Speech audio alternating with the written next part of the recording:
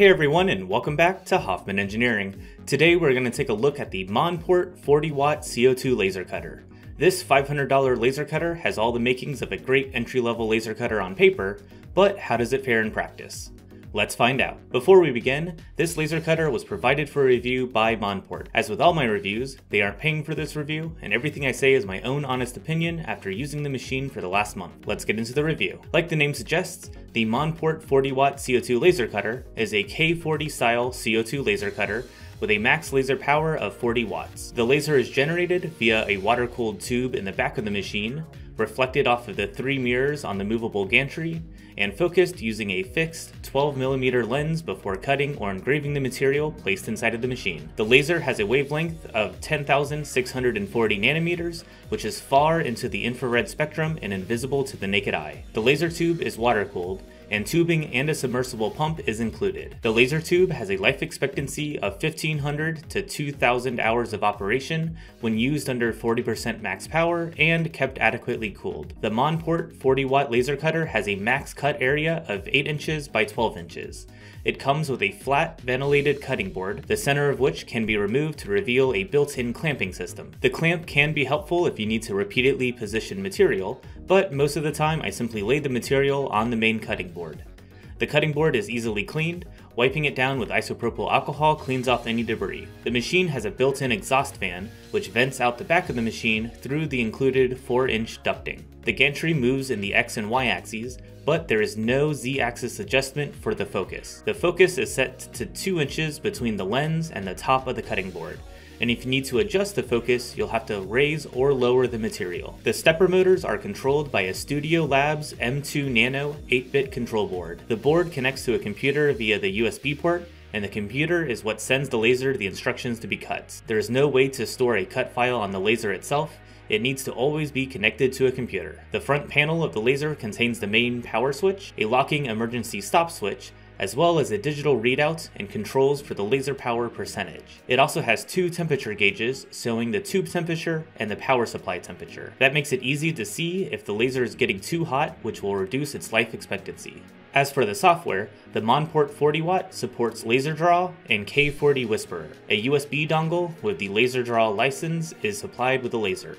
More on that in a bit, but I grew to prefer using K40 Whisperer. The workflow using Inkscape and K40 Whisperer took a little bit of time to get used to, but once past the initial learning curve, it was simple to create a cut file and send it over to the laser. The machine ships pre-assembled in a box weighing about 70 pounds. It comes with the machine, a water pump, venting duct, USB cable, USB flash drive, and a USB key for the LaserDraw program. You will need to purchase a container to hold the water and pump. I used a 5-gallon plastic bucket and cut some holes in the top for the tubing. You will also need somewhere to vent the exhaust. I purchased a window insert and connected the exhaust ducting so that it vents outside. The mirrors may shift during shipping, so you should check the alignment before you start cutting. Globs of hot glue are used all over the machine, holding down the mirror alignment nuts, attaching the LED light strip to the interior, and holding the connectors on the control board.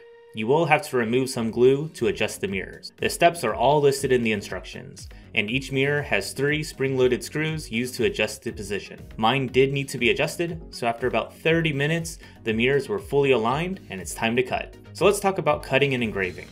The instruction manual goes pretty in-depth as to what material can be used, and even gives recommended speeds and feeds for many common thicknesses of material. I found that those were a good starting point. Woods are easily cut. The laser has no problem cutting through birch plywood in a single pass. 1/8 of an inch plywood cut in a single pass at 20% power in 15 millimeters a second, and 1/4 of an inch cut at 25% power at the same 15 millimeters a second. Some flames can appear during cutting, but they generally extinguish themselves quickly. Engraving is also possible. Flat engraving is done by setting the laser to a lower power, and the results are quite crisp. You can also engrave photos using K40 Whisperer. The laser power is controlled manually, so instead of engraving by changing the power, photo engraving is done using half-tone dithering. This converts the grayscale to a series of dots. This photo of my dog Jack turned out decent. However, it doesn't match the quality of photos from diode lasers, where the laser power can be continuously adjusted. If you're looking for high quality engraving, you may want to check out diode lasers, like my recent review of the AtomStack A5 M50 Pro. Acrylics are also great in the Monport laser cutter. Clear acrylics cut and engrave beautifully. I cut out some 3D print log keychains and also tried out some edge-lit acrylic signs. I have an upcoming video about these edge-lit acrylic signs coming soon, so subscribe so you don't miss it. Black opaque acrylic also cuts and engraves well.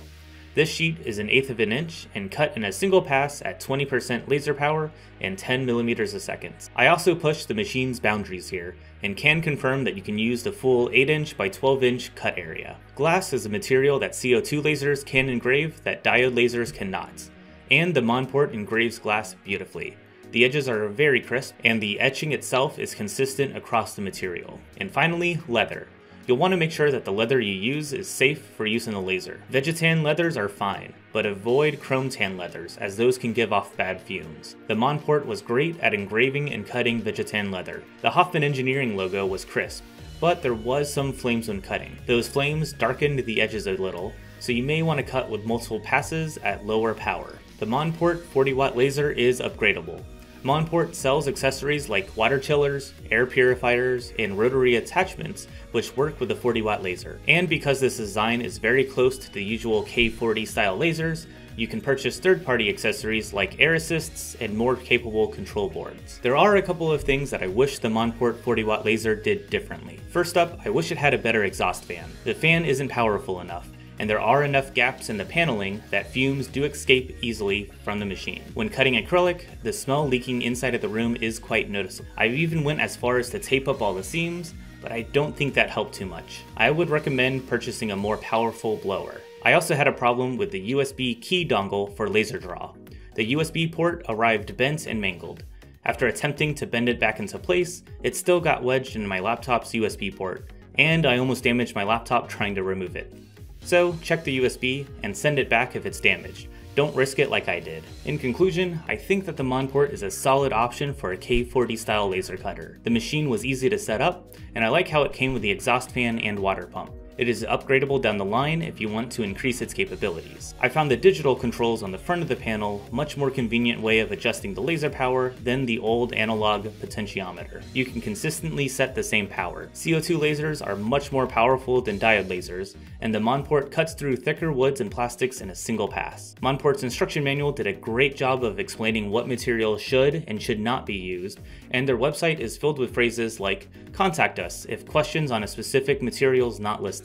If necessary, we can test it for you." I think that's great customer service. If you're looking for a K40 style laser, I can recommend the Monport 40-watt laser cutter. The Monport 40-watt sells for $500 US, with free shipping inside of the US. They also sell a variety of upgrades and accessories, which you can view on their website. Monport has a 6-month warranty on the laser tube, and a 1-year warranty on all the other parts. I have experience with eBay K40s, so buying directly from a company with a warranty puts my mind at ease. So thank you all for watching my review of the Monport 40-watt laser cutter. If you have any questions or comments, please leave them in the comments down below. And be sure to subscribe to catch all my future videos. So thank you all for watching, and I'll see you all next time.